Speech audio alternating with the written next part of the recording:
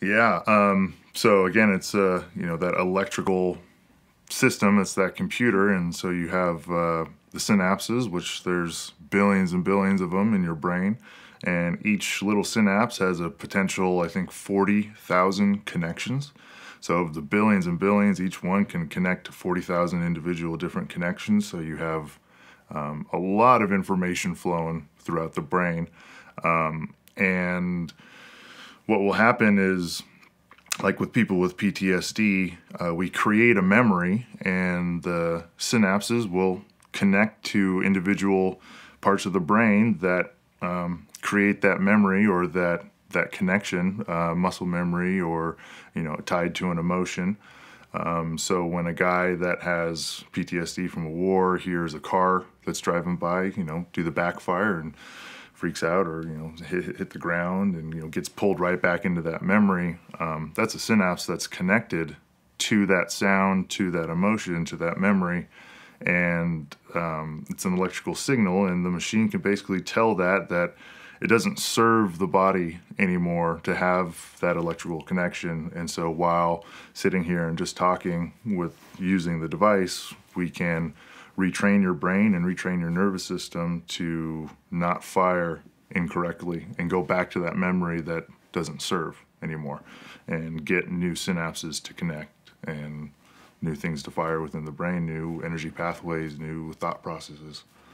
How does this work for other neurological disorders like schizophrenia, or does it kind of work the same way? Yeah, and so things like say Alzheimer's, I believe, and I know there's other people out there that talk about it, doctors and whatnot, that talk about again, those synapses in the brain.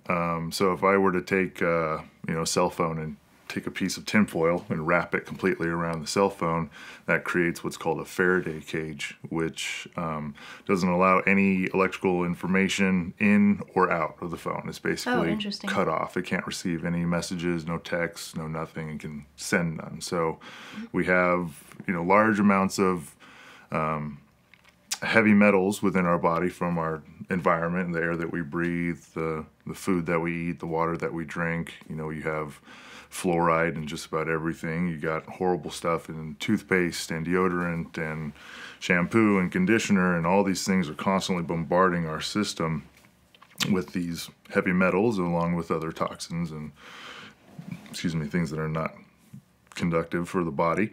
So because the synapses and the brain is this electrical unit, when all these little filaments of aluminum or barium or strontium or mercury get into the body, I think that they cloud those electrical firing nodes, the synapses, that don't allow the information to escape, just like with the cell phone and the Faraday cage.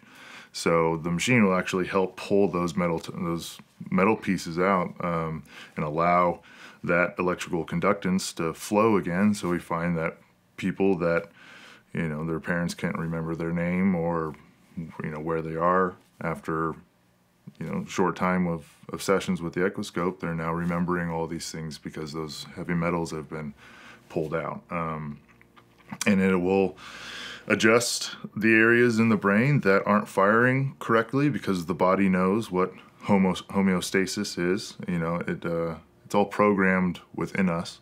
It doesn't necessarily need new information to come in to tell it how to act. It just kind of needs to be reminded of what its natural processes were and be freed up of the things that bog it down, so that it can perform at those functions that it knows.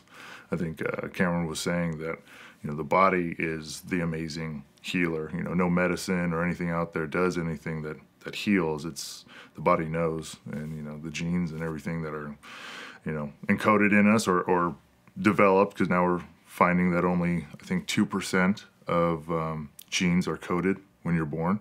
The other 98% are based on your environment that you learn and gets coded within your body as you grow.